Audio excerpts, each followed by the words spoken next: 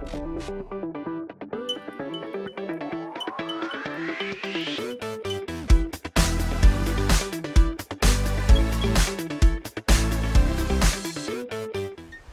afternoon. A couple of months ago we promised that we would be doing some videos on laboratory techniques, and today what I'd like to do is cover the process of distillation. It's obviously very important industrially. It's how gasoline is made and water is purified, and it's also useful to understand some of the techniques and the principles behind distillation in a lab. But rather than do some sort of dry example or demonstration with beakers and flasks, what we're going to do today is we're going to make something worth distilling. We're going to make brandy. And in order to do that, what we have to do is we have to ferment a beverage, and then what we're going to be doing is distilling that a little bit later after the fermentation is complete. A few years ago I saw an interesting video that was produced by Vice. It's somewhat disturbing but very interesting, and we'll put a link to it at the bottom of this video.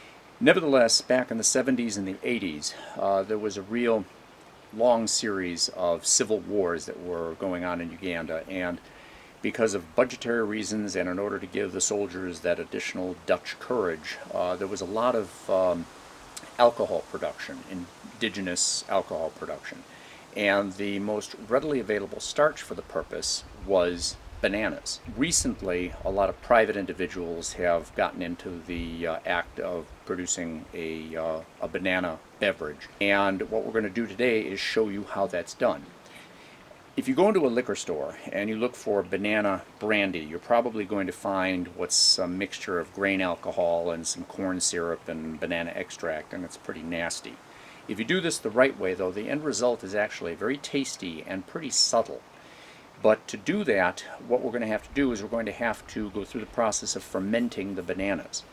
When you're making a distilled spirit from grains, you're making a whiskey.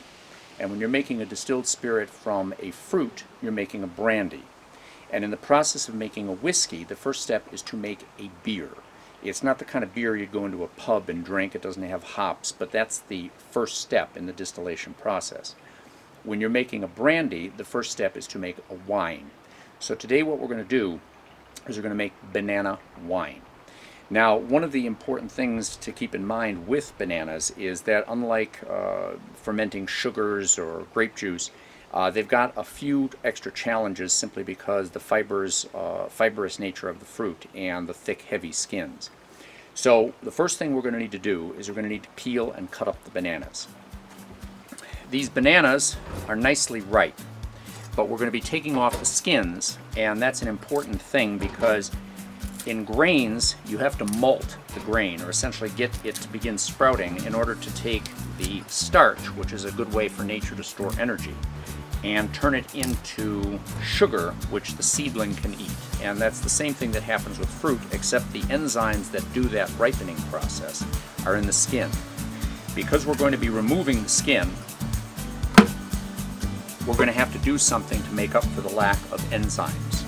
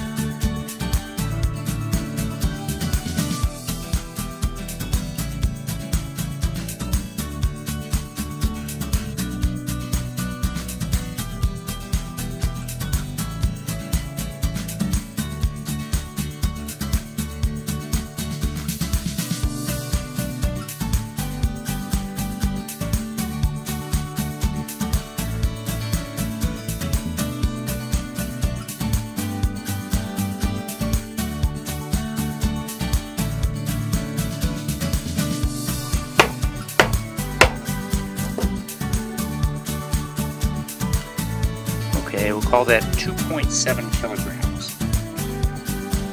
add that to the container that we're going to use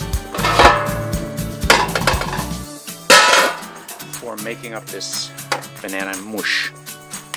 Now when you're making wine, obviously you don't have to boil or heat the liquid.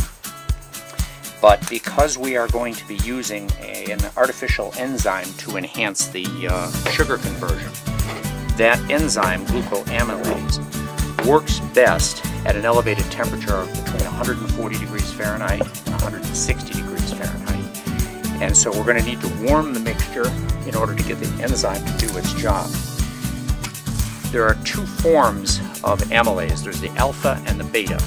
The alpha amylase works at a slightly higher temperature and breaks down the very long chain polysaccharides to shorter chain polysaccharides and single sugars. The beta amylase works best at around 140 degrees Fahrenheit and will further the process by breaking down any of the remaining polysaccharides.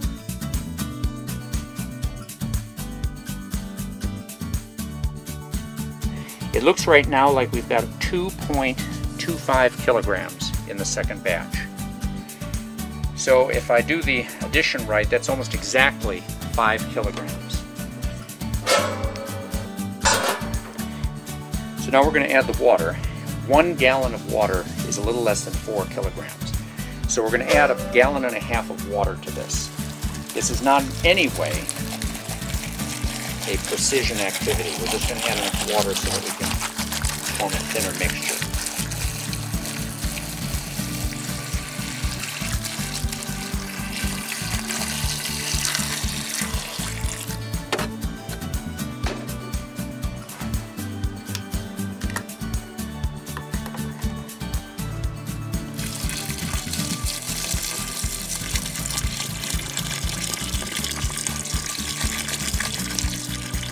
That's pretty good.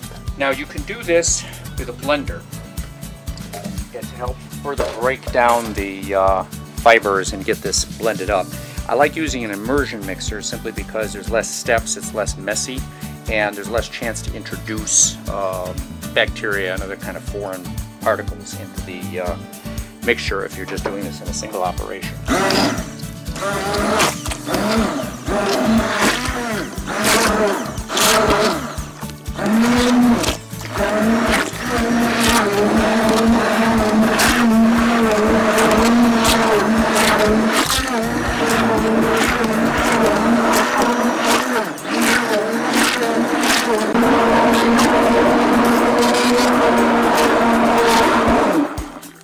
Good.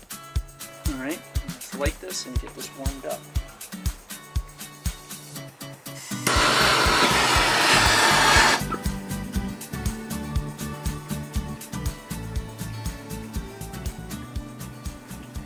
And then we'll put a thermometer in here so we can measure the temperature.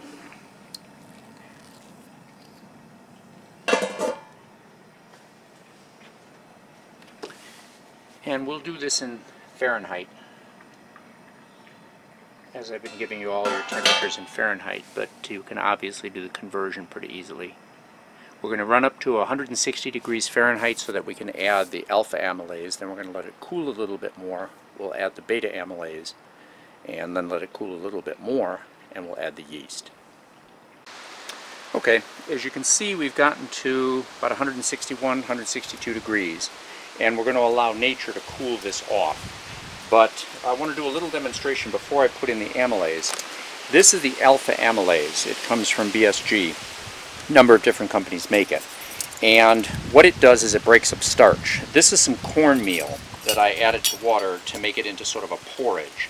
And because of the heavy starch content, it's obviously thick. I mean, you could make wallpaper paste out of this. I'm going to add a little bit of this amylase to this. Generally speaking, you want to add about a teaspoon per gallon or 15 cc's per 4 liters. You can do some of the conversions, but I'm just going to throw in a small quantity of this alpha amylase into here. And then I'm going to mix this. And you saw the viscosity before. You're going to see what happens now once we add the amylase. This has been heated up to about 160 degrees, and generally it'll take about an hour in a big mix to do all of the conversion. But as I mix this in here, you'll notice that it's starting to become a little bit thinner. We're converting the starch into sugar, and sugar is much more soluble and forms a thinner liquidy mixture. And now what we're going to do is we're going to add the same amylase to our vat, which is just about the right temperature here. So with 3 gallons, that means 3 teaspoons, that means 45 cc's, that's 1 tablespoon to be mixed into here. You could add more, but you don't need to. I'm going to sprinkle that around, try to get most of it in the pot. Blew a little bit into the air, but just going to enhance that a little bit. And that's sufficient. And now what we're going to do, we're going to blend this in. As this cools, it'll reach the point where we can add the beta amylase around 140 degrees. And that shouldn't take that long. We've got the heat turned off, and it's relatively windy out here, so that should help carry the temperature down. Just blending that in. And already the temperature is now down to about 156 Fahrenheit. Put the lid on to keep the foreign matter out of here. And you can see that the mixture is noticeably thinned, and it will continue to thin as the starch is converted to sugar. It would have been nice to know about this when you visited Aunt Bertha and she was making some of her wallpaper paste farina in the morning. You didn't need to sneak sugar, you just needed to have a little amylase in your pocket. Alright, so we'll wait a few more minutes, allow this temperature to drop naturally to about 140 degrees, and then we're going to add the beta amylase. This is harder to obtain. I got this from Alpha Azar, which is a chemical company, or a pharmaceutical chemical company, years ago, but you can get this. It's just a little bit less readily available, and it will help to enhance the process because you'll get a little bit more of the very simple sugars that the yeast likes to eat. Alright, it's been about 10 minutes and the temperature's come down to just about the right temperature for the beta amylase. Same quantity, we're going to add 45 milliliters or 3 teaspoons or 1 tablespoon. And same idea, we're going to blend it in and let nature cool the mixture down to the temperature that the yeast will tolerate, which is below 100 degrees Fahrenheit. Let's stir that in.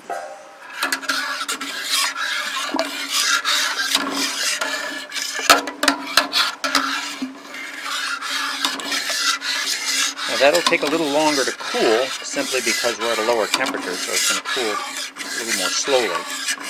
But the natural cooling process is actually what you want, because you want about a half hour of duration while this cools to let the amylase do what it's going to do. And as you can see, after a few minutes with even just the alpha amylase, this has become almost watery, and it's sweeter. You can taste it. It's almost as if you added sugar to it. But it's the same mixture. I haven't done anything to dilute it. Just allowed the amylase to do what it was going to do. Pretty neat, huh? Alright, it's been about 25 more minutes, and we've gotten the temperature down to about 100 degrees. And it's safe now to add the yeast. Two things. I add a yeast nutrient to these fermentations. Basically, it's purified urea, which includes both phosphorus and nitrogen, and it helps to add some additional nutrient mix to get the yeast started and get it growing very quickly, because the whole idea here is we want to try to enhance the growth of the yeast so that the yeast overwhelms any other kinds of critters that might try to grow in this sweet, sticky mixture, like bacteria or wild yeasts. So by adding a little bit of this, as well as working at the optimal temperature, we can get the yeast started and sort of kick-started very quickly. And finally, the last thing I like to do is I want to describe to you the yeast. You can use bread yeast to make any of these types of distillations, but the problem with the bread yeast is it becomes intoxicated by its own alcohol output at about a 5% alcohol content. These yeasts that are made for making fermentations for alcohol have a much higher survivability in alcohol. The yeast I like to use is called a champagne yeast. It's sort of a category of yeast, and it will survive and thrive all the way up to about a 20% alcohol content. There are a variety of different types of yeasts. Yeasts do affect the flavor of the final beverage, but this particular yeast I've been very happy with over the years, and the amount of yeast you add is really not that significant. You want to add enough. In general, I use the same as I use for the amylases. So once again, 45 milliliters or 3 teaspoons or 1 tablespoon. You can go through the process of activating this yeast in some water and sugar to kind of get it kick-started before you add it to the mix. I don't really find that that's made really any difference, and it just seems to add more complexity to the process. So just put this in, and then you want to stir it thoroughly. You want to make sure that it's not clumped, so each of the yeast particles get exposed to the good ingredients inside. And after about 4 days, you can do a specific gravity measurement, but practically speaking, you'll notice it's done when the carbon dioxide stops being produced, when the foam stops being produced. And you'll notice that the bubbles that are forming over the next couple of days just cease their production. In addition, you don't really need to use these complicated vapor locks. Carbon dioxide is heavier than air. And the reason I do this in such a large vessel is I don't bother with then transferring this over to a fermentation vessel. I just use the pot. Again, less chance of contamination and less things to wash up. And this provides a decent seal when you allow for the fact that the carbon dioxide is going to form sort of a vapor seal above the yeast in this open space. Put this in some place where it's not going to be disturbed, and in about 3 or 4 days, check it every so often just to see if the bubbles have stopped. And once they have, we're going to be ready for the next stage, which is to siphon off the clear mixture, and we're going to distill it. Okay, it's been about 4 days, and I've taken the container out of the room where we have this fermenting. And if you look inside, you'll see that the bananas, which are very fibrous, have produced sort of an oatmeal-like film on the top surface, and that's one of the reasons why you want to make sure that you have enough room for the expansion and the bubbling that occurs during the fermentation. You'll see the staining along the inner wall here shows that at one point the level had actually moved up this high, and that's one of the reasons why it's nice to add a fair amount of water and to have a lot of extra headroom here so you don't make a mess. You'll also notice that I've placed an aquarium heater. This is a new aquarium heater into the mixture in order to maintain the optimal temperature between about 75 and 85 degrees.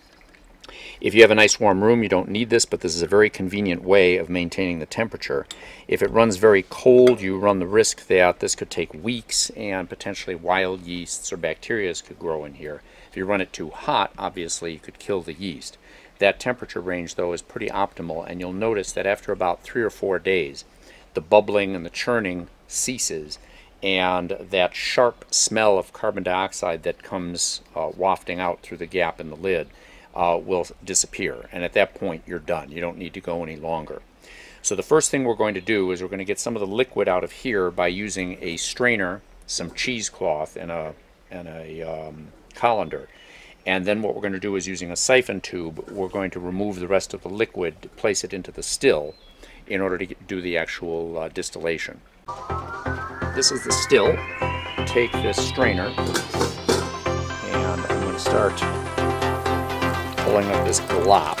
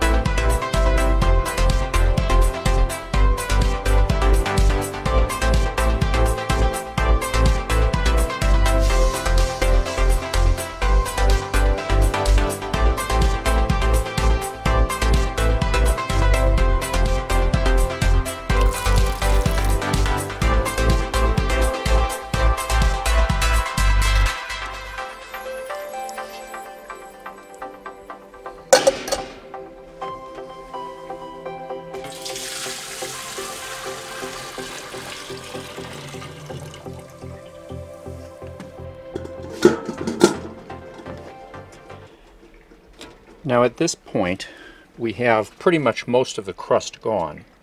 So what we're going to do is we're going to use the siphon technique to remove the liquid a little bit more efficiently.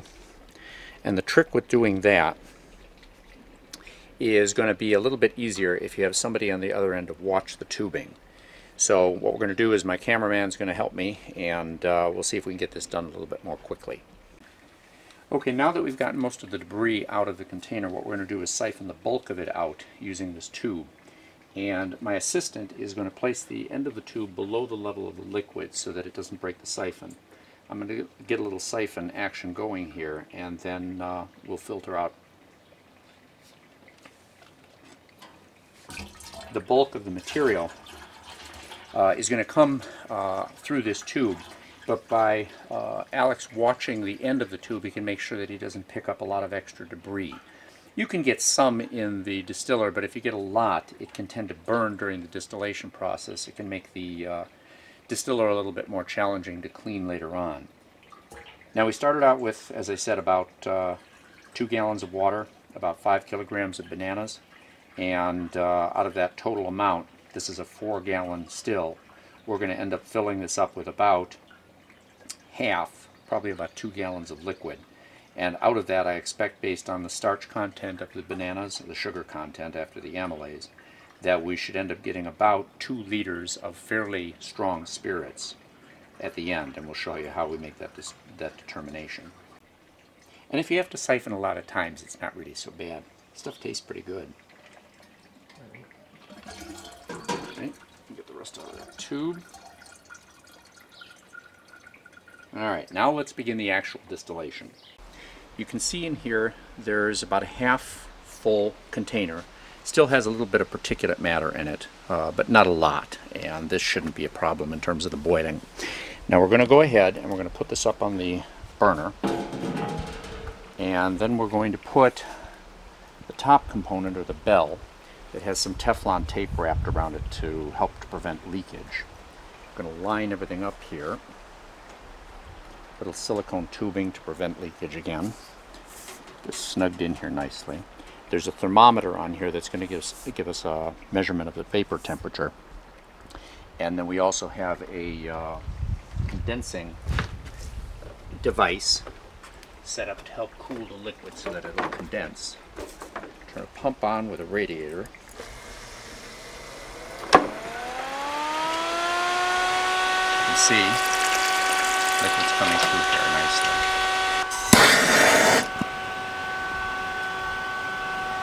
Now initially, we're going to turn this up pretty high because we want to get the temperature up, just to save time. But once we get the temperature up and we begin to get a little bit of distillate coming out, then we're going to turn this down so that we have a more efficient reflux. We don't want to just boil everything out very quickly and have no distribution of temperature in the bell and the upper part of the copper kettle. Now there are different types of stills. You can get what are called reflux stills, which have a large vertical column with lots of surface area to promote the separation of the different components. These are typical of the kinds of stills that were made hundreds of years ago and are still used by a number of distilleries just for traditional purposes. They're made out of copper because copper was easier to work with 400 years ago. Stainless steel works very well, copper works very well. Copper does take a little bit more cleaning when you're done than the stainless steel, but they both produce essentially the same result because you're not trying to put copper into your output, you're not trying to put stainless steel into your output. But the metal container, not so relevant. What is relevant is because of the relatively low surface area here, this is called a pot still. And it's going to have a lower level of reflux than in a large reflux still. And so the separation quality is not going to be as good as it would be with a reflux still. One of the issues, though, to keep in mind is we're not using distillation here just to remove the grain alcohol. We want to separate components. If all we did was remove the grain alcohol, we would end up with a flavorless and very strong spirit. The water that is in there, it also contains aldehydes and esters and the flavors and the character of what we're trying to distill. So what we're going to do is once this begins to produce some output, the most volatile component, which is the methanol. We're going to separate that out when we begin placing the aliquots in the different containers. But then what we're going to do is continually separate the different liquids out. And initially we're going to be getting very heavy grain alcohol, but then we'll start getting the character coming in the later stages of the distillation. It's important that we try not to throw anything away, because the art of making the actual spirit is going to be the eventual mixing of these different components, and that's why we want to be able to separate them as broadly as possible to give us the most flexibility in that final mixing. All we really need to do here is make sure that when we finish the distillation, that we have a rough estimate of what is going to be about 5% of that distillation, and that is the amount of methanol, probably twice as conservative as you need to be, to remove the methanol, which is the toxic component that comes from the fermentation of the pectin and the cellulose and some of the other fibers that are in the bananas. So as a result, you can see I have a lot of containers here. The idea being that we're going to want to throw away the initial methanol. We're not going to want to throw away really anything after that, so then we don't really have to be very careful about making a lot of separations. Where the decision about what we're going to use and what we're not going to use is going to be made is at the end, and that's where again you want to use small containers so that we have that flexibility. Now this will take a few minutes to heat up, but you can see already that the thermometer on the top is running at about 115 degrees Fahrenheit and at about 50 degrees centigrade. This will heat up pretty quickly initially, but like I said, once you start to see a few drops forming in the container, we're going to turn this way down so that we don't overwhelm the condenser and we also get good separation. Alright, we're starting to get some output here. So what we're going to do is we're going to begin collecting that. This should be the methanol. And we have a very small beaker for that. We'll fill up a couple of them. Make sure you label them because you don't want to mess up later on. You're eventually going to take the different cuts, is what they call these aliquots of liquid, and combine them and also throw away the initial. Now don't rush this. The slower you go, the more effectively you'll separate this, and easier it is to do. I mean, it takes a little bit more time out here, but then you're less likely to be running and trying to get beakers under there at the same time. You're not going to make this fluid very warm, because if this is not able to stay cool enough, you're going to lose some vapor into the atmosphere. And this still was originally designed to be used, say, outdoors with a garden hose, you know, pouring into the top of this thing. Because I'm using a recirculating type of radiator, it doesn't have the same capability as just adding fresh water. But it's neater, it's more convenient, it forces me to be a little bit slower, but at the same time that's probably the best way to do the distillation anyway.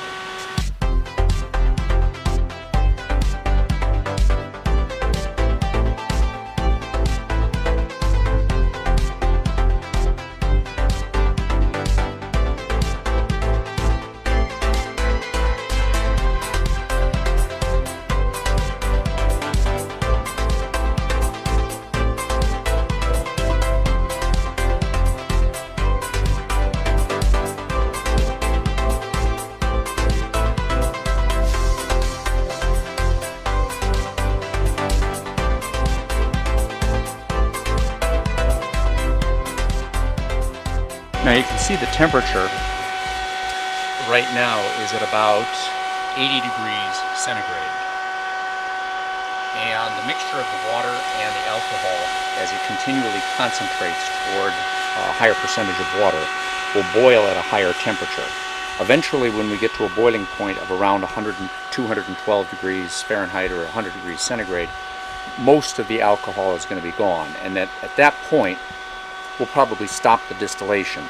Don't worry that you're going to lose anything, because whenever we do decide to stop that, whatever is left of the container is still very valid fermentation product, and we can add that to a subsequent distillation without any loss to continue to get whatever was in the original distillation into subsequent distillations. In other words, we don't throw it out.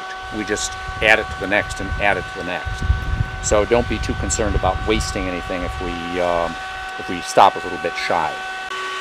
Now when we get enough of the liquid in the main cut here, what I'm going to do is use this hygrometer that I showed you before, and basically we're going to float it inside this graduated cylinder to determine what kind of proof or percentage we have of alcohol.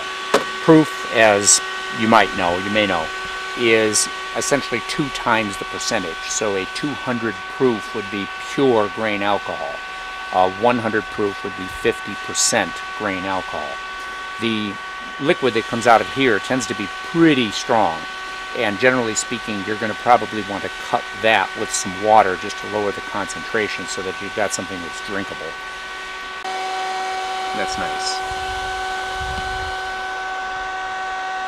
As you can see, the temperature really hasn't gone up very much in the pot because we had a lot of liquid in there and we haven't really removed much alcohol, and so the percentage of alcohol in the water is still pretty much the same as when we started.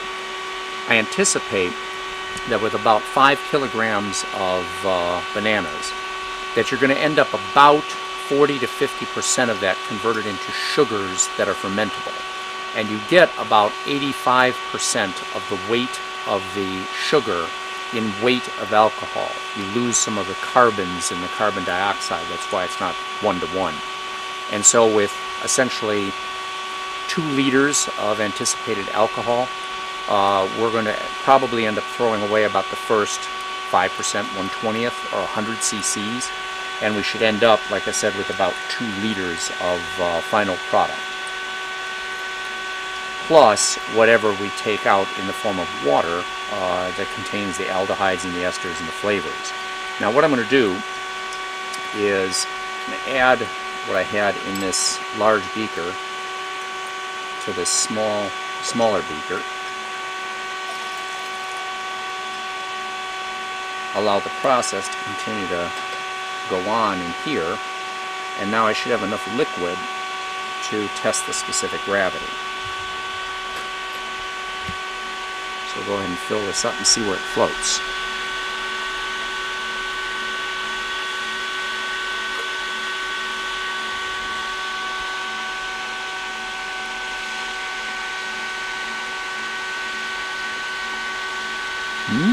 Okay, so that's 80 proof.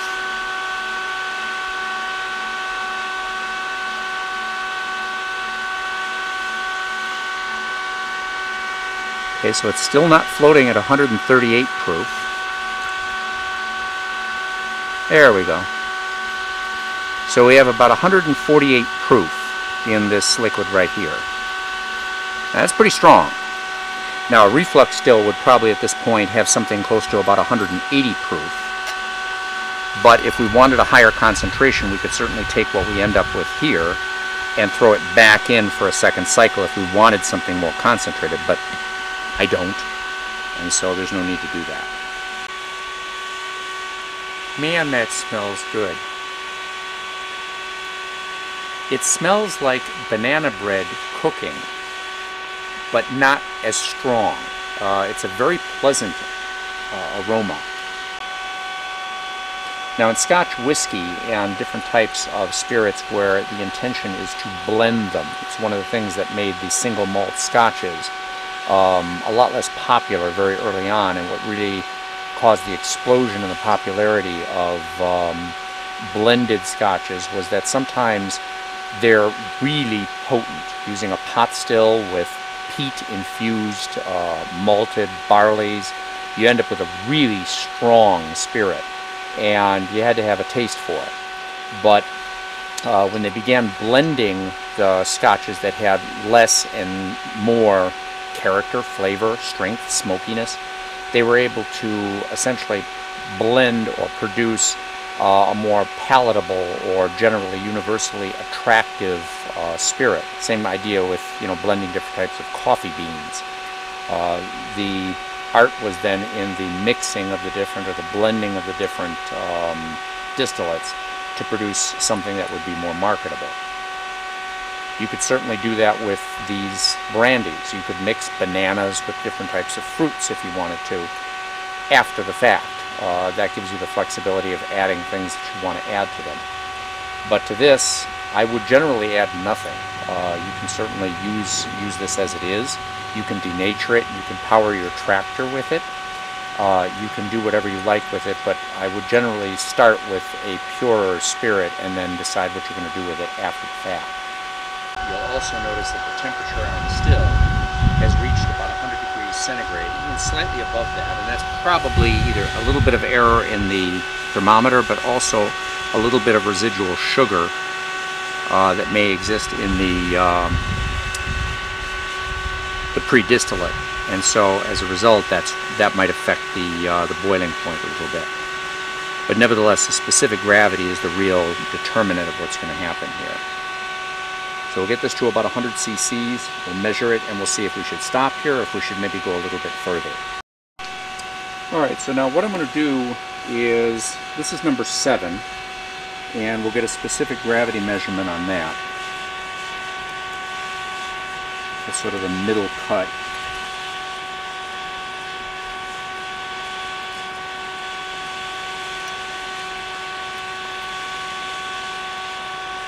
And if you look carefully, right now,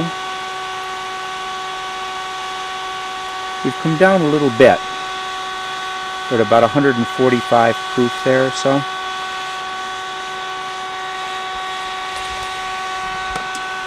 And then what we're going to do is take a look at something a little further on.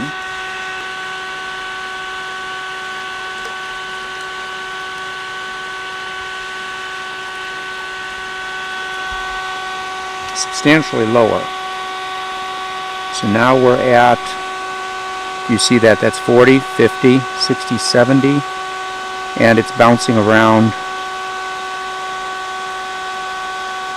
about 70 or so proof. So 11 is going to be a little bit lower than that, 12 is going to be lower yet, and 13 is probably going to be around 40 proof or so. So when we fill this up, we'll consider that the distillation of this batch is complete, and then we'll do a total. We've got about 500, 500, that's 1200, 1280,